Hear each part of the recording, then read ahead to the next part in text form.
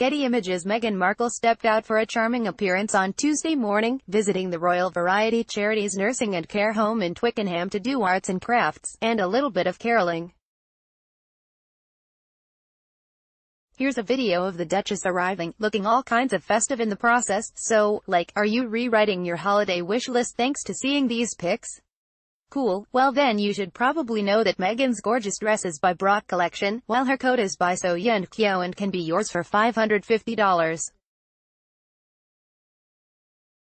Getty Images. Here's her dress in action. FYI, royal fans can also expect to see a fleeting glimpse of Meghan tomorrow when the Queen has her annual Christmas lunch at Buckingham Palace.